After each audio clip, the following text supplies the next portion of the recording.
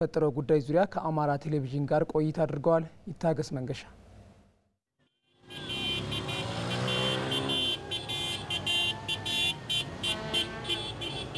የ19ኛ ሳምንት የኢትዮጵያ ፕሪሚየር ሊግ ወልዲያ ከተማ ላይ ወልዲያ ከተማንና ሌላኛውን የክልሉን ተወካይ ፋሲል ከነማን አገናኝቷል። ጨዋታው ሊደረግ ከተያዘለት ፕሮግራም በአንድ ቀን ቀደም ብሎም የጃኖ ለባሾቹ ደጋፊዎች ወደ ወልዲያ ጉዟቸውን አድርገዋል። በወሎዮቹም የሞቀ አቀባበል ተደርጎላቸዋል። የከተማ አስተዳደሩ ከንቲባ ወልደ ተንሳይ መኮንን ይህንን ጨዋታ ለማካሄድ የፋሲል ከነማ ደጋፊዎችና ተጫዋቾች ወደ ወልዲያ ከተማ በሚመጡበት ጊዜ ሚያዝያ 2 ቀን ከሰዓት በኋላ ጀምሮ ወደ 60 ኪሎ ሜትር የሚጠጋ ተጉዘው ሰፊ አቀባበልና ጥሩ የሆነ የፍቅርና የወንድማማችነት መግባባት የተደረገበት አቀባበል ተካሂዷል። ምሽቱም የነበረው በዋዜማው ጥሩ ምሽትና የፍቅር የመስተንግዶ የመግባባት ምሽቶች ነው ያካርነውና ደስ የሚል ምሽት ነው የነበረው። ሁለቱን ወንድማማቾች ያገናኘው ጨዋታ መደበኛ ጨዋታ ክፍለ ጊዜ እስኪቋጭ ድረስ በሰላማዊ ሁኔታም ተከናውኗል። በተጨመሩ የባከኑ ደቂቃዎች ጭማሪ ጊዜ ውስጥም ያልተጠበቁ ነገሮች ተከስተዋል። ጨዋታው ሲጀመር ጀምሮ በሁለቱም ደጋፊዎችና በተመልካቹ በተጫዋቾቹ መካከል የነበረው ሂደት ስንመለከተው በጣም ጨዋነት የተሞላበት በጥሩ ስፖርታዊ ጨዋነት እየተካሄደ ነው የቆየው። በጨዋታው መሃል ፋሲል ስፖርት ክለብ ሲያገባ ሁለቱም ደጋፊዎች የወልዲያም የፋሲልም ደጋፊዎች በከፍተኛ ስሜት ጭብጨባ እና ድጋፍ ያሳዩበት ሁኔታ ነበርና ደስ የሚል ነው የነበረው። በኋላም ወልዲያ ከረፍት መልስ የቅጣት ምት አግኝቶ ጎል ሲያገባ የፋሲልም የወልዲያም ደጋፊዎች በከፍተኛ ስሜት ጨዋነት በተሞላበት የተደጋገፉበት ሁኔታ ነው የነበረው። እንዲህ ያለ የጨዋታው ጊዜ 93ኛ ደቂቃ ላይ በሚደርስበት ጊዜ አንድ የወልዲያ ተከላካይና የፋሲል አጥቂ ጎን ለጎን እየተገፋፉ የሚሄዱበት ሁኔታ ነበረ በግራ ክንፍ በኩል። ያንን ተከትሎ ዳኛው የቅጣት ምት ሰጥቷል። ይህን የቅጣት ምት በመስጠቱ ዳኛው ትክክል አይደለም የሚል ደጋፊው ስሜት ውስጥ ገብቷል። ይህንን ተከትሎ ትንሽ የስፖርታዊ ጨዋነት የጎደላቸው አጠቃላይ የግንዛቤም እጥረት ያላቸው ወደ ሜዳ ዘለው በመግባት ከዳኛ ጋር የተፈጠረ ግጭት አለ። በተፈጠረው ችግር ምክንያትም በወልዲያ ከነማ አሰልጣኝ ዘማሪያም ወልደ ጊዮርጊስና በለቱ የመሃል ዳኛና አንድ የመስመር ዳኛ ላይ ጉዳት መድረሱንና ሕክምና እንደተደረገላቸውም ጠቁመዋል። በሁለቱ ክለቦች መካከል የተፈጠረ ምንም ችግር አለመኖሩን እየተናገሩት ከንቲባው በፋሲል ከነማ ደጋፊዎችና ተጫዋቾች ላይ የደረሰ ምንም ጉዳት አለመኖሩን አረጋግጠዋል።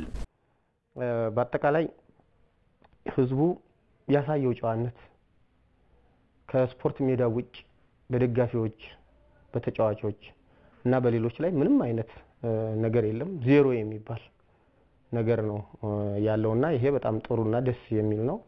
ህዝቡ ይሄንን ጥፋትም አውግዟል።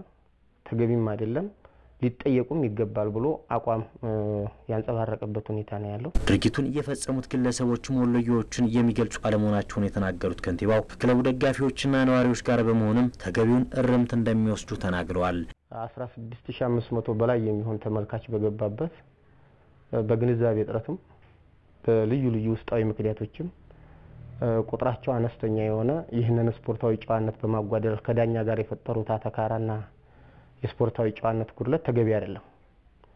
ይህንን ተከትለን በተገቢው መንገድ አጥርተን ህዝባችን ጋር ተባብረን ህዝቡ በከፍተኛ ሁኔታ ነውር እንደሆነ ያወገዘ ስለሆነ ይህንን ተከትለን እነሱ ጋር የማጣራትና በተገቢው መንገድ ተጠያቂ የማድረግ ስራ እንሰራለን።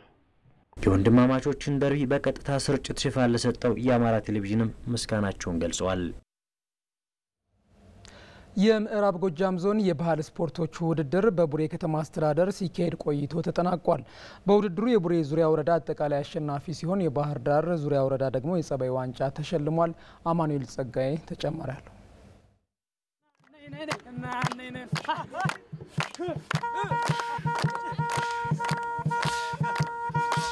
የባህል ስፖርት ጨዋታዎች በየዓመቱ ከቀበሌ ጀምሮ እስከ ሀገር አቀፍ መድረክ ድረስ በቅብብሎሽ ይደምቃሉ። የምዕራብ ጎጃም ዞንም በቡሬ ከተማ አስተዳደር አዘጋጅነት የባህል ስፖርት ውድድርን አካሂዷል። ውድድሩ ተሳታፊዎች የአካባቢያቸውን ባህል ከማስተዋወቅ ባለፈ ስፖርቱን ለማስፋፋት ያግዛቸዋል ተብሏል። ከተሳታፊዎች መካከል ባህር ዳር ዙሪያን የወከለው ወጣት ገብርሸት ቢተው የባህል ስፖርት ውድድሩ በየዓመቱ መካሄዱ ለተሳታፊዎች የተሻለ ልምድ ለመቅሰም አግዞናል ብሏል። ግንኙነቱን ከማሳደግ አንጻር የነበረ ሁኔታ የተሻለ ነበር ማለት እንግዲህ አንድ ወረዳ ከአንድ ወረዳ እስከሚገናኝ ነበር። አሁንም ይናፍቅ በቃ በየዓመቱ እስከሚገናኝ የባህል ስፖርት ከዘመናዊ ስፖርት የተሻለ የሚያደርገው በቃ ሰውን ከሰው ያስተዋውቃል። የወንበርማ ወረዳን በመወከል የባህል ስፖርቱ ተሳታፊ የነበረው ወጣት አስማረ ወርቁ በበኩሉ በ15ኛው የምዕራብ ጎጃም ዞን የባህል ስፖርት ሻምፒዮና ወረዳዎች የአካባቢያቸውን ባህልና ወግ ለማሳደግ የሚያግዛቸውን ተሞክሮ እንደሚያገኙ ገልጿል። የምዕራብ ጎጃም ዞን ስፖርት መምሪያ ተወካይ ኃላፊ የሆኑት አቶ ሙልጌታ ሌው ለ10 ተከታታይ ቀናት የተካሄደው የባህል ስፖርት ውድድር ያለውን ጠቀሜታ በዚህ መልኩ ይገልጻሉ።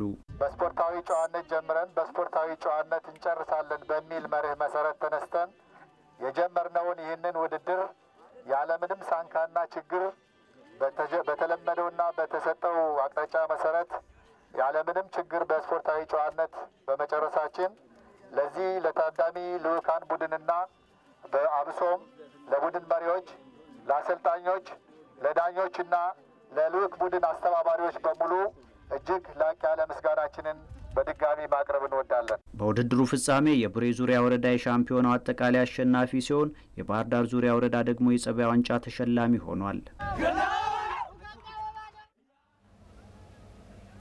ወደ ውጭ ስፖርታዊ መረጃዎቻችን ስናልፍ የዩሮፓ ሊግ የሩብ ፍጻሜ የመልስ ጨዋታዎች ትናንት ተከናውነዋል።